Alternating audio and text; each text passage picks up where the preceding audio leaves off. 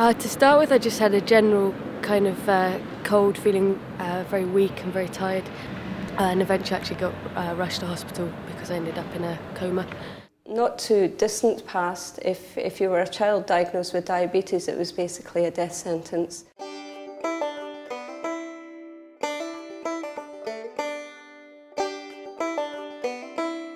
Originally, they didn't know that diabetes was associated with the pancreas. They did a pancreatectomy in dogs, which means taking out the pancreas, and they were really surprised to find these dogs got diabetes.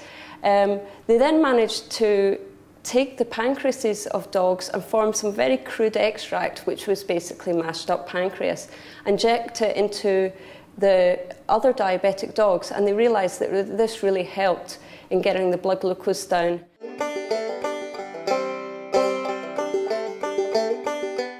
You always have to inject insulin with every meal you have, so at breakfast, lunch and dinner time have to inject insulin.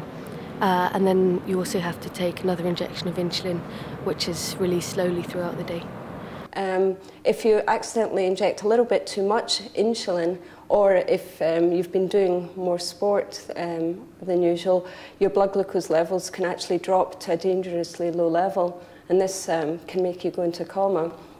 I have a twin sister, and I remember her telling me recently she was really worried and used to check in the night that I hadn't passed out because I was hypo.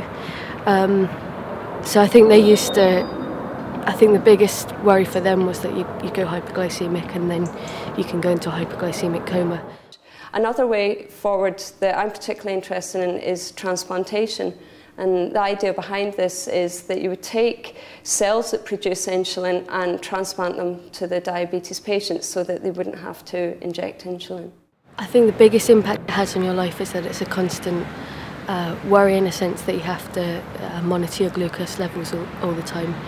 And I think worrying about being hypoglycemic is probably one of the biggest problems associated with diabetes.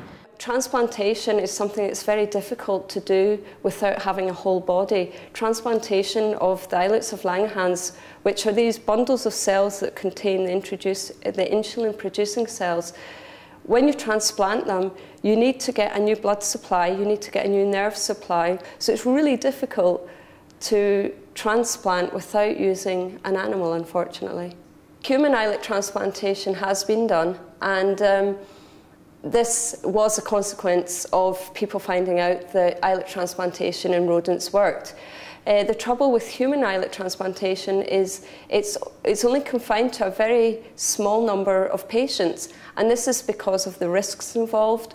The patients need to go on immunosuppression, and for most patients it's safer just to stay on insulin.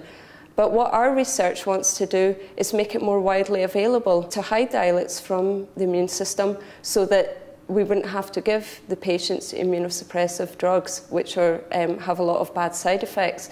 And we're doing that by encapsulating the islets so that the immune system doesn't recognise them. So the other aspect that I'm looking at is I'm trying to make the islet transplantation more efficient so that we could transplant fewer islets to one patient, because at the moment, usually 2 pancreases are needed to cure one patient, and obviously this leads to a huge lack of donor tissue. In an ideal world for anyone with diabetes, I think the treatment would be to make sure that you no longer have to spend a lot of time and to think about testing your blood glucose concentrations. So I think just taking away the fact that you have to think about it a lot of the time would be the best thing.